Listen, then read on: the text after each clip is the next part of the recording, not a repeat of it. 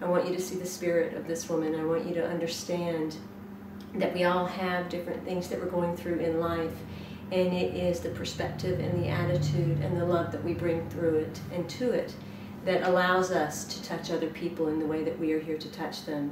And very much in the same way, her husband is just as much a teacher and an angel on this planet in the way that he has stood by her and served in whatever capacity he's needed to serve, and also has gone through this with her. And so I had to introduce the two of them to you. So it's nice to have you and to be invited into your home, Ken and Chamarah. So thank you for having me here. It's beautiful to have you, to see you. It's my honor and pleasure. So I want you to tell people about your story. Okay. And share whatever you'd like to share. I was diagnosed at 18 with Crohn's disease. And we had raised 5 beautiful children. And every time I was pregnant, my Crohn's went into remission. My husband comes from a big family, so did I, 8 and 7 kids. And we loved our children. I was the recreation director for the town of New Boston, New Hampshire, so I always worked with children. Loved children, loved their spirit and their energy and just their being. But in 2001, I ended up becoming disabled with Crohn's, and I couldn't work anymore. I was very active with sports and whatnot, you know, with the kids. We moved from New Hampshire to come to Florida because my bone pain was really bad. And we moved from New Hampshire to here to gain vitamin D from the sun to help with the bone pain. And then I was diagnosed with Paget's disease of the bone, which is a bone deterioration disease. And then the Crohn's just took over, and they kept cutting out and removing bowel resection after bowel resection, to the point back in 2008, they sent me home on TPN, which is total peripheral nutrition being fed through my bloodstream, and to live out the last 8 months of my life that they gave me to live. I had seen a documentary on television of a girl named Gretchen, and the doctor was Dr. Kareem up in the Cleveland Clinic in Ohio.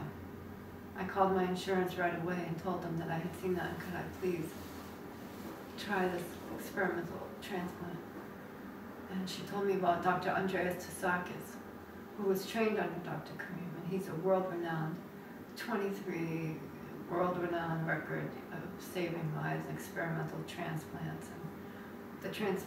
And he was within network, which was wonderful, so I didn't have to spend as much money. And he was here in Florida? Right at Jackson Memorial Hospital in Miami. Wow. And so I met with him, and I had 10 months to do the workup to make sure I was ready for transplant. And I was. And I'm the first person in history to have this 6-organ transplant and to be in and out of healing from it within 6.5 weeks, whereas most people took 8 months to a year or more to heal from it. He told me to contact Guinness Book of World Records because I am the first in history, so that I have started the process. I didn't want to care about it in the beginning because I just wanted to live and be with my family, but then when I started the paperwork, I was living a normal life. And why not? That way my family and my grandchildren will know. And others will know. Yes. That when you have the will and the spirit. Yes, and the fight. I mean, you can do anything. Whatever you put your mind and your heart to, you can manifest and make happen. Now, what you experience is very painful. How do you deal with the pain, or what do you do in a spiritual sense or a mental sense to help you move and rise above what you're experiencing so that others going through whatever they're going through in their lives can also take some of your wisdom? I fortunately found a man, or he found me in Manchester, who is Ram Das. He found me and was waiting for me. So he contacts me and he contemplates and meditates for me. I myself meditate and go within and just connect with my soul in myself and know that the love that I have for my family and everyone, the flowers, the trees, the animals, the simplest things, the ocean, the sound of the ocean. And I just tap into it. I just tap, and then there's certain mudras I put my hands into, and it helps me connect to the higher beings and to show me how to relieve this pain, which is a beautiful thing. Because before that, I never knew it really existed. But they do. They're all here for everyone. Yes. And you also see... I see orbs. Yes. I have pictures on my camera. We were at Disney celebrating my son's 21st birthday. We went to Epcot. He wanted to drink around the world, and we were leaving, crossing the bridge, and the moon, it was a full moon, and we were crossing the bridge, and my husband said, "Look, honey," my phone was dead. I had been capturing this pink orb and this green orb that just been following me for weeks, just in pictures, and you can see it, and it was quite big. It wasn't a little one, they're big. And he gave me his phone to capture the moon because I love the moon. And so I took a picture, and Jacob, my son Ben, and my daughter-in-law Nicole, as soon as I took the picture, I turned the phone around of the moon, and the green orb took over the whole entire moon. It was, and Jacob freaked out, and I knew it was just pure love that was there with us. Let Gucci out, please. No, let Gucci out. Okay. Yes. Archie won't be scratching at the door. It's fine. It's fine.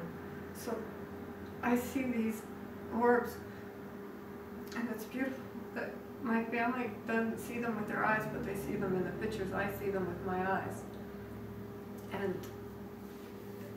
like my friend Susan Q. Brown, I have spiritual sisters, Christian Rodriguez, who have helped me become more in tune with myself and my beings, and to see what is unseen, but just who they are, their souls, are very enlightened also. And I love them, I'm so grateful. They're my spiritual family. Beautiful. It's good to have that kind of support structure around you, yes. Totally. So you're facing now another set of organ transplants. Yes. I have to heal from this infection because I had a perforated bowel. As I said, holes started to open up in my intestines and still was seeping into me. And the pain was just the worst pain I ever experienced. This was just a week ago. No, before Christmas. And I had my surgery Christmas Eve on the Lord's birth. They didn't expect me to make it. I didn't expect to make it through it because the pain was so bad. And my husband, where's my phone, Ken? You can play the recording. He recorded it because I'm writing a book also. I Am Me, the true love story is what the title is.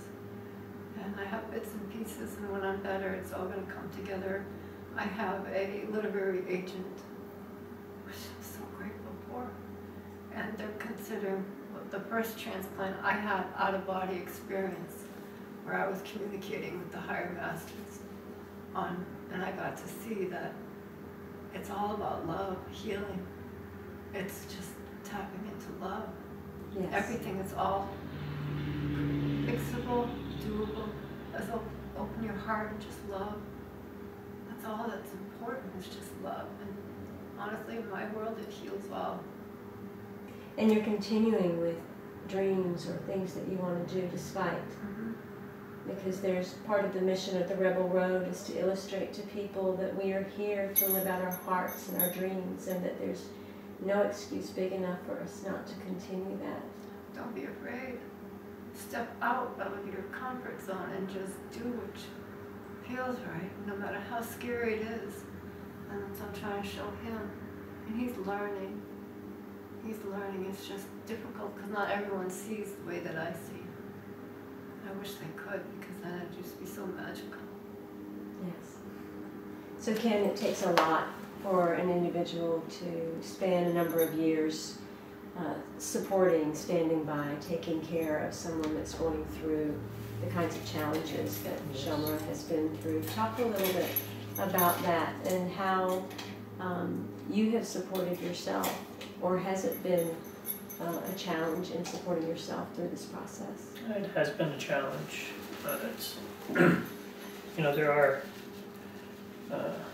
other caregivers, you should say, but it's hard to find them, because where we've been with the transplant, there's a lot of people from out of town, or even in town, and they just don't have the support, and that's the only thing that gets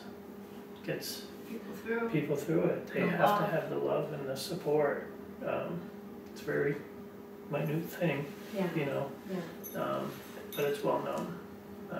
I've always been a non-believer my whole life until the transplant, and I've seen Chamarah just heal, instantly. The transplant believe it or not.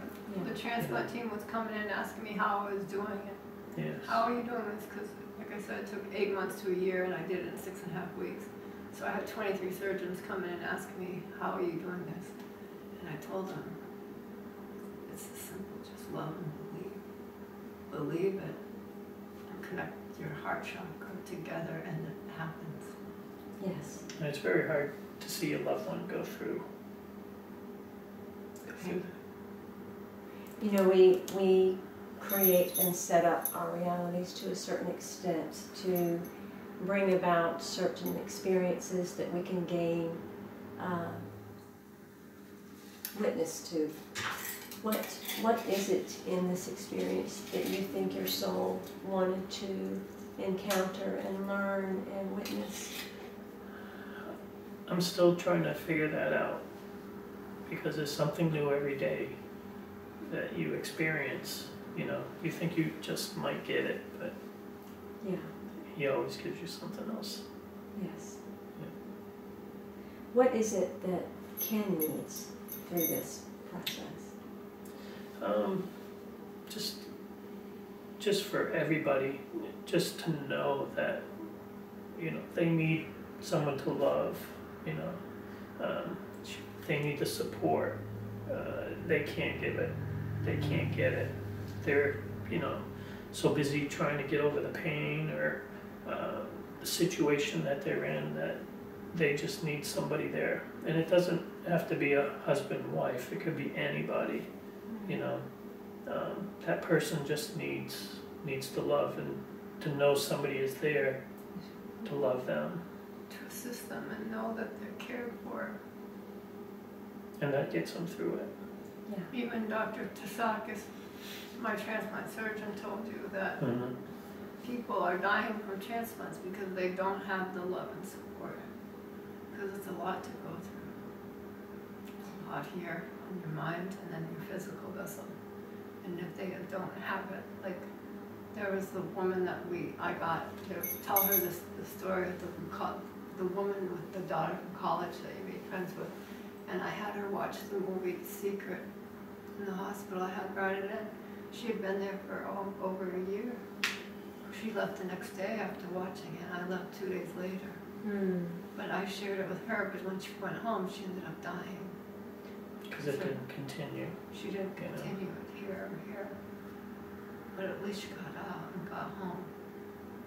Just sad also. My friend Heather Daughtry, you cannot get addicted to the pain medication because it slows down your digestive tract, and those organs were just put in. She sadly got a lot of people, and Heather was one of them. She was from Alabama. She got addicted to the pain medication. She took longer to heal, and she just passed away not long ago, left her husband and 3 young children under the age of 7. And I feel so bad that she wasn't able to make it. It's so much about the belief and then the love and then having that support to keep yourself in that place. Yeah, and the love isn't, sympathizing with them. The love is being strong for them and, telling them when they're doing wrong and what, because they're not in their right mind. They just want pain-free. Right. The freeness of, pain and the situation that they're in. So And sometimes the they, pain is so intense that she was just taking too much medicine, and I heard at the end that she wasn't taking her anti-rejections the way she should have. It's just sad. So many people, even before transplant, when I was getting ready for my transplant, or right after my transplant, the transplant team had me talking to pre-transplant patients. And I would prepare them mentally on how to get ready for this and told them what not to do so that they would come out healthy. Do you think that that's part of the purpose that your soul chose to go through this experience, is to help usher others that I do. they do this in a way that they support themselves rather than fall into a path where Exactly. They don't need to fall into that trap because of what most people do, just take the pain medicine and because it slows everything down, it could kill it. You have to rise above it and use your mind to heal yourself and envision yourself and what you want, what you see happening, and then focus on that. And once you put what you truly, your heart and your mind desire out there, you will manifest it. How do you not get into the anger? I'm sure sometimes there are feelings and emotions that come up of, why is this happening? Or, I don't want this anymore. Or, it's been so long, I'm just tired. How do you not go into those places that so many people do? it's easy to fall into. That's where I say, I was a non-believer, but you just have to change your mind. Everything is there for you. Like Chamarah says, what you think about comes about, Yeah, right? what you think about, you bring about. That's my saying. So Good or bad. So if you're always thinking good, you know, everything good will come. Even for a few seconds you think negatively, that's all you're going to attract. Yes. Yes. Learn not to do that. And as an example, is that my phone? no. Can you shut it off, please? It's all right. It's perfectly fine. It's the universe chiming along. We were in Key West for my son's, Jacob, my youngest son, his 18th, and we were down there having a little vacation. We rented mopeds and a Jeep, and we were going to rent jet skis. We were returning the mopeds. It was the first time I'd ever been on a moped, and I really didn't know how to use it. So Ken's driving first, returning it. This is how fast things happen in my world. And I'm returning mine behind Ken, and it's stupidly, in my mind, there was a baby blue Volkswagen Bug parked on the side of the street as I'm taking the corner, and a brick building next to it. And I'm thinking, oh, wouldn't it suck if someone crashed into that? Sure enough, 2 seconds later, I lost control and I drove into that bug. So as quickly as that thought came into my mind, it happened to me. I broke my knee. And we're so much in that time where things are happening faster and faster. Yes. As we close out this segment, again, I want to thank you for your time and welcome me into your home. And, Thank you. and just having the time to be with both of you. I'm happy I know to be you're going here. back to the hospital. Are there any words that you want to share with people watching as they go through their own different turning points and challenges in life in whatever area that they're going through, that you feel like are the words they need to hear right now? Trust in yourself. Don't doubt yourself, because you're capable of doing more than you can even imagine. Just your mind. Even if you don't speak it and you just think it, you can make it happen. Thank you, Chamarah. Ken, do you have anything that you'd like to share? Final thoughts? Just like you say, trying to think of the bad things and why they're happening. You'll never know why they're happening, but always think positive, always think about love, and you'll always get love. So. Beautiful. Thank you both. Thank you. It is not what happens to us, it's how we handle what happens to us, and understanding that we are each teachers walking, allowing our own journeys to be the journeys that can experience and express a way that others can follow by example, so that they understand how to go through and cope with the challenges that they're experiencing. Deep gratitude to Chamarah and Ken.